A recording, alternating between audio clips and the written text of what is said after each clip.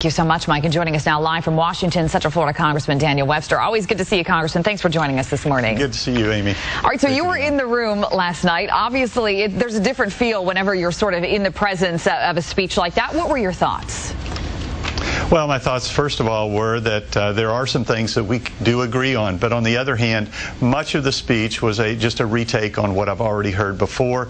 A lot of the plan is a retake on the actual plans that have been done, including the stimulus package. It's just another opportunity to spend more money. I don't think that part's going to pass. You know, it's interesting because it seems like what we continue to hear over and over in Washington are Band-Aids. We put Band-Aids on things. We never sort of look at the long-term solutions. Are there people in Washington looking at long-term solutions? There are.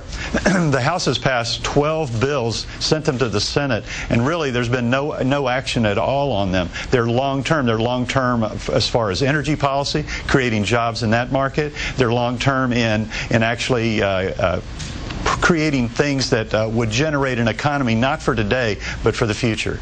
And, you know, a lot of folks here in Central Florida obviously very concerned about job creation. What are we doing here at home to sort of spur job growth here in our own backyard?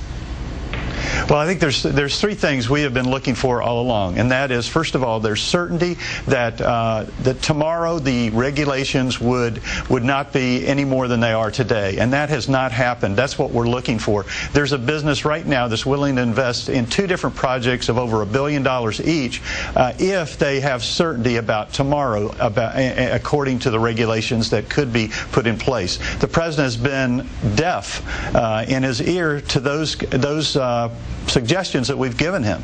So we also need capital, and certainly less spending is going to produce more businesses. We also need consumer confidence, and that's going to be there when we actually begin creating these jobs, which we believe can happen if we only had certainty about what government's intervention is going to be in the lives of businesses.